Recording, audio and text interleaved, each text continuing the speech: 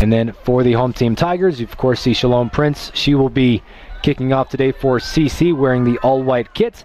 Reagan Wallace, the star freshman keeper, is in the goal. They're from Rancho Cucamonga, California. Kendall Memley, the Laguna Hills freshman. And she saves it. CC has a chance here. Shot! Good! Come on!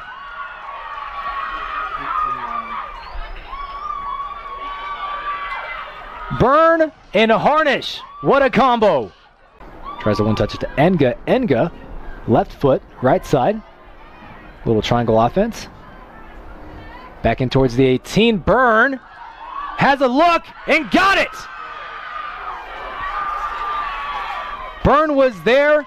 One shot bounced off the gloves of Larkin, and then Byrne came in and finished the job. This one a little bit shorter on the right side. On the ground, Byrne takes it. Couldn't get, but that's going to expire as the first half comes to an end.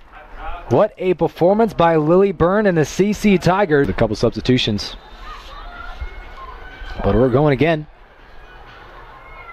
So we get going. Nevada rocking the Navy kits, working right to left. CC, we know that was a 1-0 contest in favor of CC. Here's Prince inside. Oh man, left side of the net. Now back in possession of Nevada. Blake. Woodruff with the rundown. Wallace is there.